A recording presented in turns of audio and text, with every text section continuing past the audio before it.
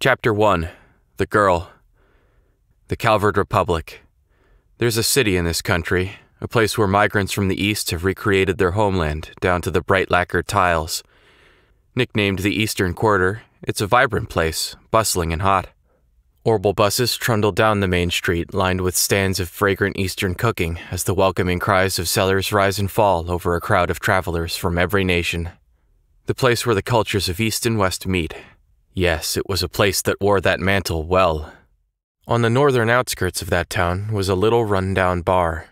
Doubtless it had been presentable once, but now the plaster was crumbling and what doors were left barely fit their pitted frames. Of course, such a seedy place attracted the clientele to match. To the lawless and violent, it was home. "Huh. Sorry. Looks like my win again," muttered a low voice that echoed through the grimy room. The voice belonged to Jack. He was of medium size and in his early 30s, a man in his prime. The frayed shirt he wore had seen better days, but the accessories adorning his body were of obvious worth. Much like the brilliant blue of his eyes, none of them quite fit someone like him. Compared to the dirty, poor, and desperate thugs around him, he looked out of place. Jack was always to be found at that bar, gambling or sharing around with the dregs of the town. Sometimes fighting, sometimes drinking, he passed his days in idle recreation. As usual, today found him hunched at the bar. He'd been deep in his cups since early noon. It was the same as always. A day set to be just like all the others was stretching out before him. And into that familiar scene cut the shriek of the door opening. A new customer stepped into that same old bar. But who was this new arrival? It was a girl. Unlike any other he had seen before. Chapter 2. The Offer. The girl strode into the bar and closed the door without turning a rige. There was no hesitation in her manner. Clearly her arrival was not happenstance. Her face was determined, but her confident entrance couldn't erase the lingering innocence of youth. Even the best liar wouldn't try to claim she was more than 18. Dark brown eyes and hair suggested she was Eastern, but her nose and features made it hard to be sure. The girl slowly walked forward. With each step, her cute little knees peeked out from under the trim cut of her skirt. Her outfit was a design without any sense of decoration. It seemed her taste lay more along the lines of utility than style. Maybe because of that, the Eastern symbol necklace on her chest couldn't help but look equally unremarkable. The lack of volume in that area probably had something to do with that as well. It would still be some time before she really bloomed, so to speak. An appearance bearing the signs of East and West both, and simple, unembellished clothes. The girl might have been the spirit of the Eastern Quarter made flesh. She caught the eye of one of the punks hanging about almost instantly. "Hey, little girlie," he slurred. "Wanna have some fun with me?" As he spoke, he grabbed the girl's wrists with one greasy hand. It happened in an instant. Her arm flew up, dislodging the punk's grip. Now freed, her hand disappeared deep into her skirt and then slid out with a massive gleaming black iron. She pressed it into the space between his eyes. He stared at the object for a moment before collapsing to his knees in fear. It was an orbital gun of cunning make, a high-caliber Verne Company model. If she'd shot that firearm, the punk would have lost his head instead of his bladder. Needless to say, it was not your average self-defense weapon. "It's the latest model," she purred. "Want to see what it can do?" She was cool and calm, the barrel of the gun never wavering. Were she to fire, her aim would be perfect. Overwhelmed by the girl, gun, or perhaps both, the punk couldn't move a muscle. Everyone else in the bar remained frozen as well. All eyes were on the girl. "Hey, miss, hate to ask, but could you let him off with that?" Maybe the speaker couldn't stand it anymore, or maybe it was disturbing his drink, but the husky, sensual voice broke through the silence. It was Jack. Still planted firmly in his chair, breath smelling of liquor, he continued. "I'm sure he's very sorry. And he's learned his lesson?" As if to answer it, the punk started nodding his head vigorously. "I've come here to gamble," the girl replied abruptly. She slowly lowered the gun in her left hand, her expression continuing to remain cool and detached. "Sounds good. Come on over here. Give me everything you got." Jack's words had an immediate impact. Not on the girl, but on the gathered goons and hoods. They all shared a glance, each and every one of them, with the dirtiest grin you could imagine. Chapter 3. Challenge at high noon. Jack and the girl moved over to a table in the back. Unlike the other pitted and sticky furniture, this table was smooth and polished to a shine and seemed meant for gambling. Without a word, both took their seats. Jack sat against the wall, and the girl faced him straight on. The other patrons were captivated. Helplessly fascinated by the match, they snuck glances at the pair, ears straining to listen in. The bar filled with fidgety silence.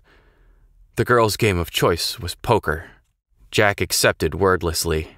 After a brief exchange to confirm the terms of the challenge, they settled on bets. It was to be 100 mira a hand. Not even enough to buy a beer, but Jack considered that fair for a match against a kid, and said as much. The dealer was the small fry punk from before. Jack gave him a quick eye signal. First hand. Both discarded just one card. Jack called and the girl stood. Jack had 2 pairs. The girl had just one. Jack was the winner. Sorry, little missy, he drawled. He raised his glass to her and downed the amber liquid in a single decisive gulp. Second hand. Both discarded just one card. Perhaps trying to look confident, Jack let out a big clear sigh. The girl called, and Jack stood. The girl had 2 pairs. Jack had the same, but the cards told the tale. The girl's hand had the high card. It was her win. What? Jack exclaimed. His hand that had been toying with the glass froze. Immediately, he glanced over at the punk who was dealing. The other man avoided his gaze. Something wrong? The girl asked. Her face betrayed nothing. No. Forget it, he shakily responded. Had she swapped out some cards? The game had suddenly taken on a whole new angle. The look on Jack's face changed instantly. Lightly clearing his throat, Jack put the glass back on the table with his left hand. Then once more he cleared his throat. The dealer, recognizing the signal, picked up the cards again. It was their code for deal normally next round. Third hand. As expected, each discarded just one card. Jack called, and the girl stood. Jack's hand was a full house. How about that? He crowed. With a flourish, Jack laid his cards on the table. The bar patrons snickered into their cups. The girl set down her own cards without a word. 4 sevens. It was the girl's win. The bar once again returned to silence. Chapter 4. The Daughter. Ultimately, it was the girl's win. The silence in the bar was punctuated only by the sounds of a raucous argument out on the street. Holding back the laughter bubbling up, Jack asked the girl a question. Hey, missy, where did you learn to be this good? The girl made no reply. Instead, she took the cards into her hands and began shuffling. They flew back and forth with exquisite grace between her long, slender fingers. She dealt 5 to Jack, then 5 to herself. Show them, she demanded, and Jack obliged, hesitantly turning over the cards. His hand was 4 jacks, her hand was 4 kings. You're kidding me. Jack was nearly speechless by the sight, to which she only said, Jack doesn't beat king. At the word king, murmurs rippled through the bar. King. It was the handle of a legendary gambler, said to be the best in the Republic, until his death. The card technique the girl had shown was one of the ones King had been fond of using when he felt like teasing Jack. Who are you? Jack asked the girl. She gave him a long, bitterly cold stare at the question, as if it were both stupid and one she'd been dying to answer. You probably don't know me, but I know you very well, she spat. Hello, Victory Jack. My name is Halle. I'm the daughter of King, who you killed. You're King's daughter? Jack had never met King's daughter, not in person, no. But nonetheless, he did have memories of her. King had been a doting father that had drilled holes in Jack's ears with endless stories about her. I see. So King's daughter has come to kill me, huh? The atmosphere in the bar was suddenly charged. "All right then. Kill me." The words casually left Jack's mouth. It was a line no one in the bar had ever expected. He tapped his chest. "The heart's here. Make sure you aim well." The girl, Halle, quietly drew her orbital gun. Her aim, of course, was Jack's heart. Chapter 5. The Invitation. Halle's fingers sought out the trigger of her gun. There wasn't a man in this bar that could find the courage to stop her. The punks in hoods just cowered, whispering from their seats. "Shut up! All of ya!" Jack shouted over the buzz. The chatter in the bar stilled. Grinding his back teeth, Jack looked straight into the girl's eyes. "That's right. My goal is revenge," she seethed. "But it won't mean anything like this." Halle lowered her gun. As Jack watched the barrel of the weapon slide away from his chest, confusion creased his face. Halle continued talking. "Over these last 3 years, I've spent blood, sweat, and tears to learn to be as good as I am." With that, the girl threw a card in Jack's face. It was some kind of invitation. "I have a stage that's better suited to settling this, all ready for us," she said, never giving Jack a moment to protest. "We'll finish our match there. It'll be one of the poker matches you love oh so dearly. And I swear, I'll make sure you eat your full share of misery and bitterness after the slop you forced my father to swallow." With her threat lingering in the air, Halle disappeared.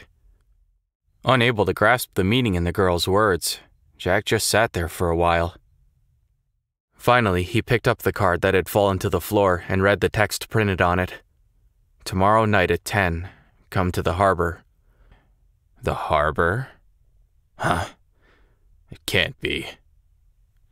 A sense of foreboding ran through the back of Jack's mind. As he was about to crush the card in his hand, a small signature on the back caught his eye. Enrique. The penmanship was familiar, as was the name. Oh, man. Jack's sense of foreboding would prove right. Chapter 6. King. On the night after the day Halle visited, Jack headed to the harbor as the card instructed. In a rare show of sobriety, he hadn't had a drop of booze. He realized at some point that he was being followed. Just as well, he knew it was someone acting on behalf of Enrique. "Don't worry," he yelled as he stopped and turned. "I ain't gonna run or hide from this." No one answered. "What a boring fella you are." Turning back around, Jack continued on. That night was a dark one, with neither moonlight nor a single star piercing the cloud-shrouded sky. Jack only had the road lamps to guide him as he meandered through the empty streets. And as he did, memories of the grand match between him and King flooded back. King's legendary skills had earned him his nickname to Match. He had been both Jack's teacher and his greatest rival. 7 years ago, Jack and King had played the game of their lives. It was Jack who found himself the winner. Their game was used by the privileged in the underworld of the Republic to decide the outcome of a struggle for power. King, forced to take responsibility for losing, was killed. Though indirect, it could not be denied that Jack's win had been King's ultimate loss. Around an hour after leaving the bar, he reached the harbor. The smell of refuse and brine wafted in on a warm breeze. An enormous boat was floating on the dark night sea just ahead, waves lapping quietly at its sides. Its hull was painted a solid black, making it almost impossible to see. It was the same boat Jack and King had been on for that final, fateful game. As Jack approached the gangway, he was met by a small silhouette from the shadows. Halle. "Welcome, Victory Jack," she said. "I really didn't think you would come all the way out here on your own 2 feet. Huh. I have to admit, you've got courage." Normally, Jack might have had a joke or a comeback, but tonight alone he was a different man. Glancing at Halle, he boarded the ship without a word. The light from the portal shone blue, glinting off his eyes as he passed. The sound of the steam whistle was swallowed by the lonely darkness, and slowly the ship slipped free from the harbor and out to sea. Chapter 7. The Banquet of Darkness. The ship was utterly silent as it cut through the velvety darkness of the night. In contrast to the stillness and inky black of the outside, one layer down, the ship's interior was filled with light and sound. Furnishings from every part of the continent adorned the walls, and a band of musicians played a cheery song. The orbal glow of a chandelier imported from Liberl shone down on every form of human desire. In the hall built at the center of the ship, guests laughed and chatted. They appeared to be the finest of ladies and gentlemen, but each and every one of them were part of the seedy Republican underworld. They were the type of folk that spoke of murder as easily as one would dinner or a fine wine. Their faces hadn't changed much in 7 years.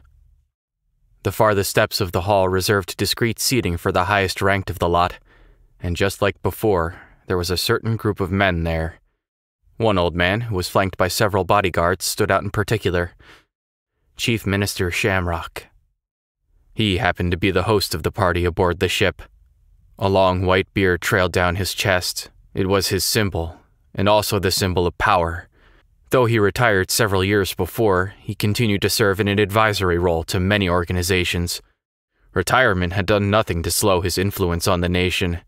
He was a man well worthy of being called the monster of the underworld. Chief Minister Shamrock held this party once every year as a place for the powerful to meet and share useful information. Of course, there were many in the group who could hardly be called friendly in their attitude. 2 of these such men were Enrique and Juan. Enrique, both 7 years ago and now, was the man behind arranging Jack's fateful gambling matches. Formerly an arms dealer, he had expanded his dealing to smuggling drugs within the Eastern Quarter a decade prior and never looked back. For that, he became a villain on the rise, the best of the new class. Conversely, one was a villain whose roots ran deep in the region, back to even before the Eastern Quarter. He was the kind of man who ruled from the top, commanding gangs of thugs, punks, and the like. For as long as the 2 were in the same business, Enrique and Juan had been locked in a vicious territorial dispute. It was the classic tale of new versus old, and neither side yielded a riche. Every drop of blood in their attempts to claim dominance was only washed away with more blood. However easy it was to wash away, the constant splattering of blood across pavement did little to bring in the Mira for either side. It took 3 years of profitless violence for Enrique to finally propose a solution: a one-on-one gambling match between the best of the best. Even cheating was welcome, for it could hardly be called cheating at all if one was never caught in the act. One's first instinct was to reject the idea, but even he could see the heavy toll the fighting had taken on his own organization. Truly, the only thing keeping him from agreeing was his old-fashioned, stubborn mentality. He was, at his core, a man greatly adverse to change. In order to set his plans in motion, Enrique brought his proposal forward to none other than Chief Minister Shamrock, who also served as advisor to One's group. With him having granted the match his blessing, there was little more one could do but accept. Chapter 8. Halle. The clock chimed the 11th hour. The match between Jack and Halle was to start at midnight exactly. She waited in the interim in Enrique's room. "Your father became ill and died 7 years ago." That's what the girl had heard from her mother, and yet 3 years ago she learned her father had instead lost his life in a match. Halle didn't have many memories of her father. She'd spent her childhood with her mother. That was exactly why, though, that each and every one was engraved into her heart as irreplaceable treasures. The things she remembered best were the sights in the gambling dens. She didn't often get to go along, but to her, the way her father could silence even the most finely dressed of gentlemen with his near-magical card handling was something she admired with all her heart. The last memory Halle had was of him taking her hand while she was in bed and telling her not to worry. Maybe that memory was what kept her from believing what her mother said about her father's death. After all, how could the strong, healthy man from that memory drop dead of illness so suddenly? It was a typical day when she had learned the truth.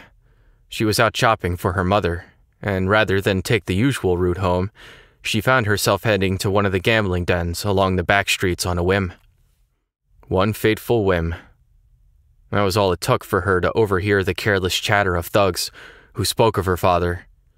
It had been 7 years, yes, but it was a match of the ages. A match which still ushered in fervent whispers among the men and women who frequented the darker corners of the gambling world. The truth left her with a hatred so all-consuming that she was blind to all but one desire: revenge. Swearing she would become as good as her father, Halle obsessively frequented the gambling dens and played with that one burning desire guiding her hands. It was Enrique, upon hearing the rumors, approached Halle first. He had claimed victory in his first match against one by betting on Jack. With Halle, he saw his chance to do so again. Anyone could see that, to Halle, participating in such a match would be a perfect means to an end. Cutting all ties with her mother was a sad but necessary sacrifice, and though she was young, she was welcomed as the newest addition to Enrique's group. Being blessed with talent to begin with, and having abandoned all else to focus on improving her craft, it took a mere 3 years for her to master what King had spent a lifetime studying. Revenge had proven to be an incredible motivator. Halle's eyes were distant as she waited quietly for the match. Perhaps those 3 years were running through them. Still seated, she bowed her head and let out a big, long sigh. "No need to let the weight of this drag you down, you know," Enrique said softly to her. "Don't worry," she replied. "Now that I'm here, my heart is as light as a feather." Her face betrayed the lie in her words as a flicker of sorrow creased her features. Before anyone could notice, she was back to the same poker face as before. "Right now, the only thing on my mind is seeing Jack lose." Enrique's lips contorted into a smile. The more confident he grew in his victory, the more disturbingly warped his smile became. Chapter 9. Nostalgia. While Halle sat and contemplated her past, Jack was hunched at the bar counter in the main hall. It was a spot with a full view of the setting for the match to come. He stared at the stage, never once even touching the drink he'd ordered. The same seats, the same colors.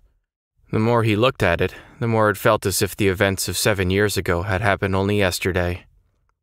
A voice started Jack from his reverie. "How about a drink on me?" Without turning, he wordlessly shook his head. Jack didn't need to look through 7-year-old memories to recognize that voice. It was one, the very man who had punished King with death. "I eagerly await seeing the level of skill that once dethroned a king, Jack." With that, one disappeared. Huh. A Jack dethroning a king, huh? Jack could only smile bitterly. The clock steadily ticked away. It was 11:50. The match would begin in 10 minutes. The guests had begun to gather in the hall. Every one of them seemed to have been waiting eagerly for this night. Many had money riding on the outcome. Compared to Enrique or One's contest, though, they barely had anything to lose. Halle followed Enrique out into the hall. Taking her seat immediately, she sat quietly, eyes straight ahead. If she was bothered by the crowd or the enormity of the event, she gave no sign. After watching Halle take her place, Jack slowly rose from his spot at the bar. Unlike Halle, Jack had a bit of a name, and as he stepped forward, the crowd called out, and brought back more memories of his match with King, how nervous and restless he was by the shouts and cheers, how he wanted nothing more than to run away. Jack and Halle were both seated now. The card table in the center of the hall lay between them. The two faced each other, but their gazes never met. In total silence, time passed.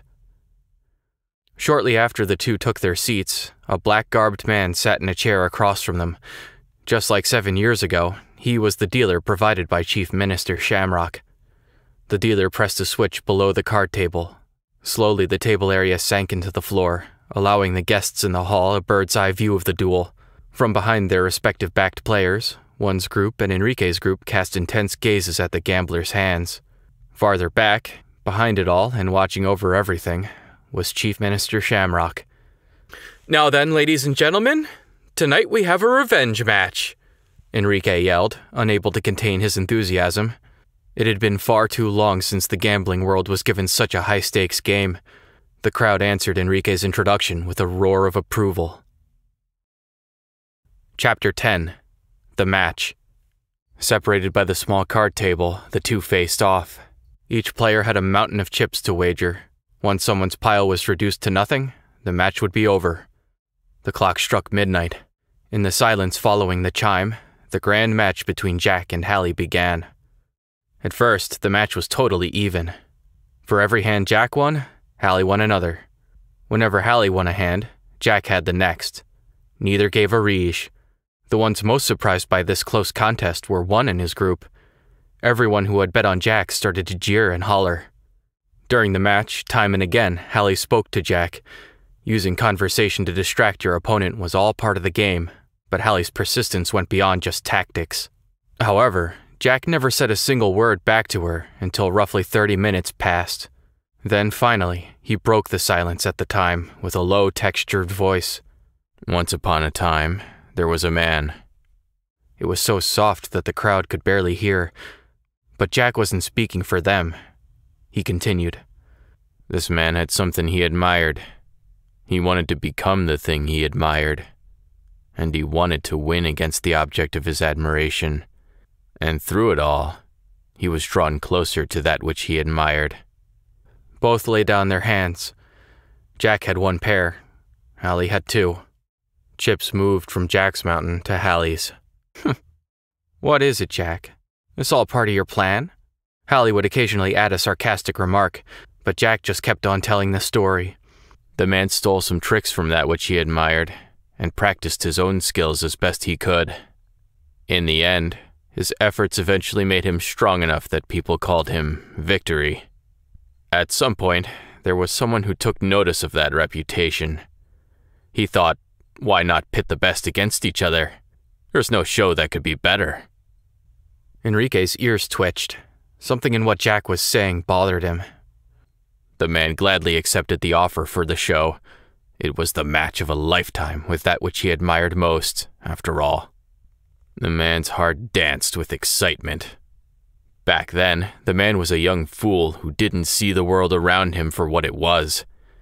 Certainly, he'd never have thought about what it would really mean to lose that match. Halle listened intently. At some point, she had started to pay attention to Jack's story. The audience was much the same.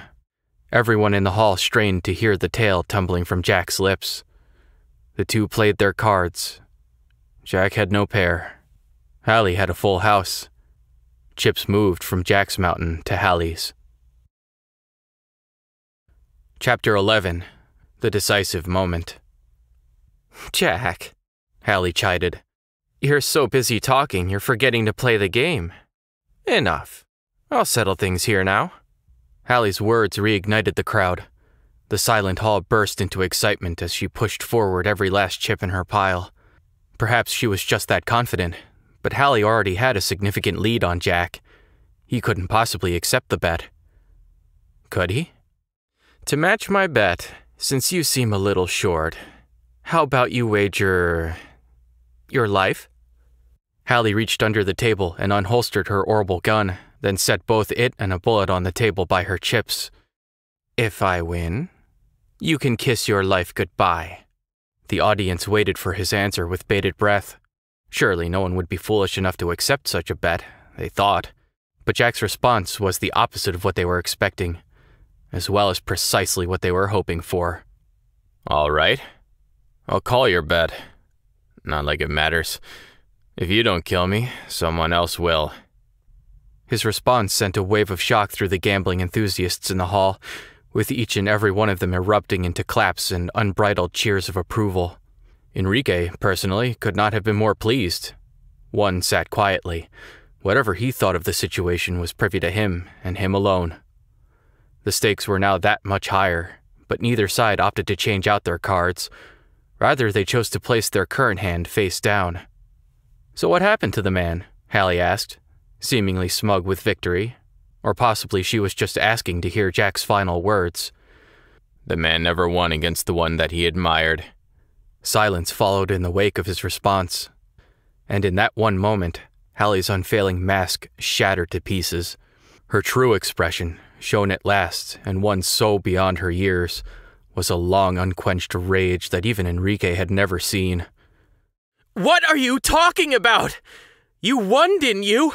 Here in this very hall! Tears flooded from Halle's eyes, and her voice buckled. And you made a fool of my papa! Perhaps caught in the moment, Jack was as abrupt and impassioned as she was. The texture in his voice thinned as he locked eyes with her and cried, "Your father never lost, not to me. He was never made a fool. He never felt a second of misery or humiliation. His pride is as intact now as it was 7 years ago. He chose to lose in order to protect everything he held so dear to him." Enrique, visibly panicked upon Jack's confession, sent his thugs forward to silence Jack before he could say any more. One would have no such interruptions, however, and with a snap of his fingers, had his own men step forward to prevent any interference. For the first time since the match began, his curiosity was now visibly piqued.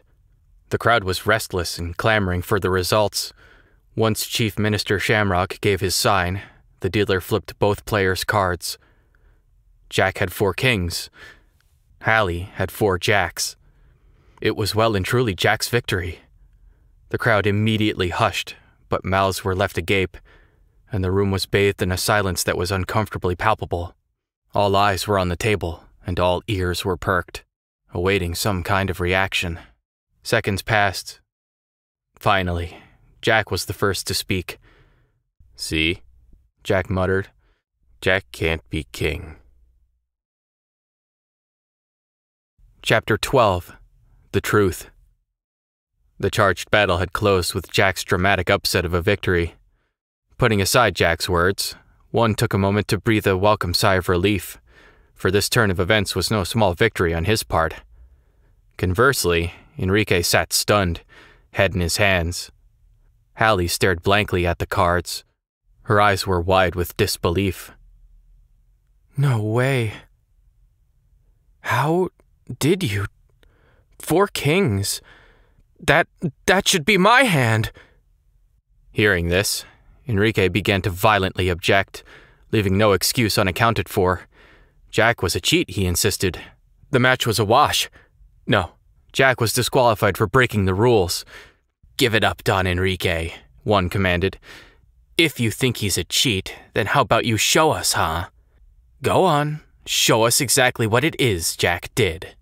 One stood resolutely, arms crossed. "Cheating's fine as long as you're not caught," he recited.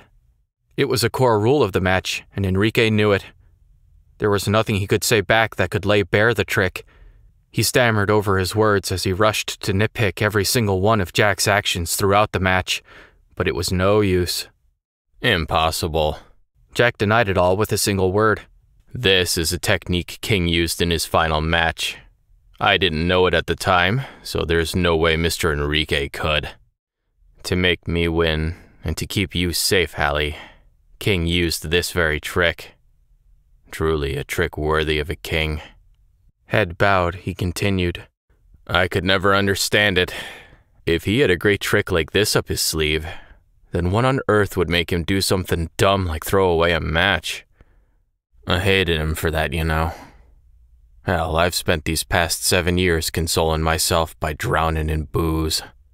Jack looked up, his eyes catching the sparkle of the chandelier above them just right. "But once I saw that invitation of yours, Halle, it started to make sense. Seeing Mr. Enrique's name on the back was all I needed for everything to fall into place. Do you remember, Halle? On the same day as that match, you were in bed after being struck with a very sudden illness. No one could explain what it was." Jack's words had Halle like a fish on a hook. "So what? What does that have to do with anything?" Jack ignored her and continued. "Around the same time, I'd heard a certain rumor about Mr. Enrique. Word was he'd gotten his hands on a hell of a poison. Something along those lines anyway." Perhaps Jack wasn't the only one who had heard this rumor. Curious as they were to listen in on Jack's story, a flurry of whispers swept through the audience upon the mention of the poison. The kind of whispers where one couldn't understand word for word what was being said, but any onlooker would know exactly what everyone was thinking.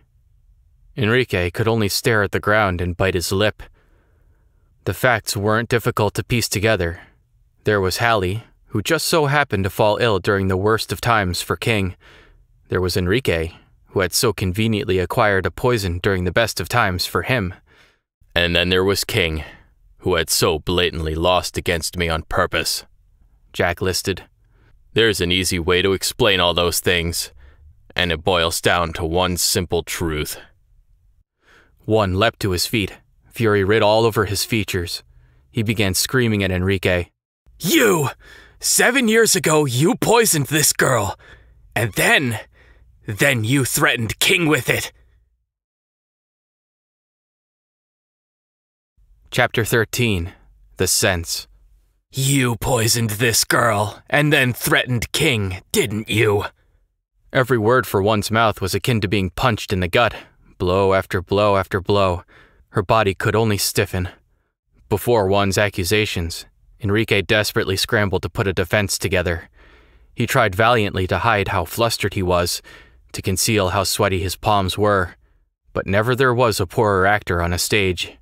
Indeed, the way he begged and pleaded his case before such a massive jury was almost humorous. Everyone was quick to believe what Jack was saying. Of course, there was no proof that such a tragedy had occurred at all. It could have easily been a cleverly arranged string of lies. Yet, Enrique's rambles professing his innocence didn't make any sense to them, whereas Jack's story of few words made far too much. In the underworld, betrayal was a constant companion. That was precisely why, however, plain logic trumped proof time and time again. So long as the masses felt your story made the most logical sense, proof, be it present or lacking, didn't mean a damn thing.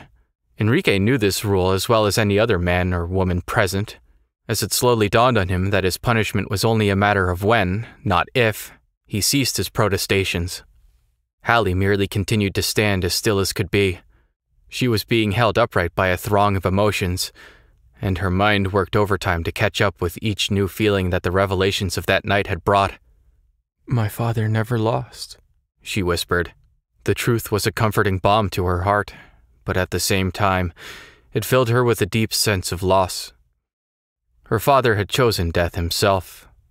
The very thought of it was far too big and far too sad. The flames of revenge that had fueled her actions suddenly and utterly went out. And as her once burning drive died, all that remained was thin smoke and cold white ash where her anger had been. "That means that for me, Papa." The feelings that began to well up turned to words, and as they parted from her, everything that had been bubbling up inside surged without.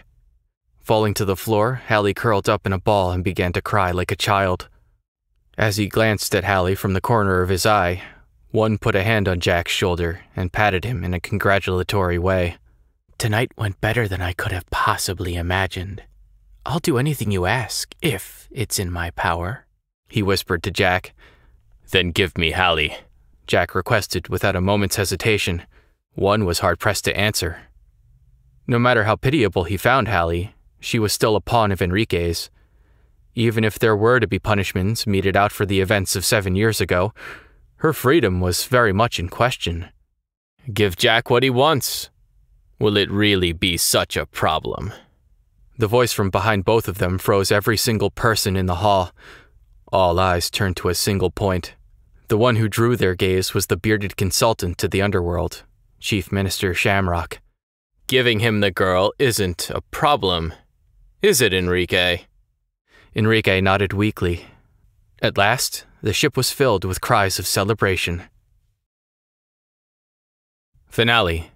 To each their own wish. Jack and Halle returned to the harbor at dawn. The enormous ship disappeared into the morning fog, gone before most knew it was even there, as if they had been played by an illusion all along. "What'll you do with me then?" Halle asked. "Nothing. You're free." Jack shrugged nonchalantly. "I doubt anyone will ever try to use your life in any deals ever again. Do whatever you wish." Halle was quiet a moment, then said, "Hey, Jack. Why? Why would you do all this for me?" Jack gave her a small, rare smile.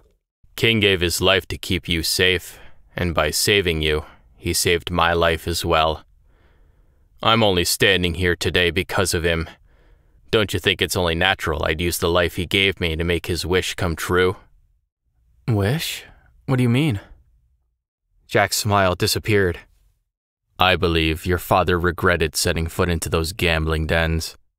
Not because of the game, but because there's no way a guy like him would have ever risked putting his daughter in danger for anything. He adored you, you know. You should have never gotten wrapped up in this dark world, Halle. I'm sure he would have wished the same. Halle didn't know what to say. Jack continued. If you get what I'm saying, then run off from here, and don't you ever come back. And with that, Jack strode away and left Halle standing there by the sea. The Calvert Republic. There's a city in this country, a place where migrants from the east have recreated their homeland, down to the bright lacquered tiles. On the northern outskirts of that city was a little run-down bar. Over a week had passed since that fateful game. Jack could still be found there in that same dingy bar. As always, he was at his liquor starting from noon. He had settled things with his past, but he was still the same man he was before. No, he was changed. He drank less, and when he drank, he didn't throw it back like a man dying of thirst, but instead sipped slowly and appreciated the taste. And that day, once more, the door to the place opened with a sound like a shriek. A new customer stepped into that very same bar. And that new customer was Halle. Jack choked on his whiskey. Halle, what are you doing here? This ain't the kind of place you should be in. Ignoring his sputtering, she pulled up a stool and gave him her most dazzling smile. Hey, Jack, she began. Let's play a game. A real shocker of a match. Only this time, all bets are off.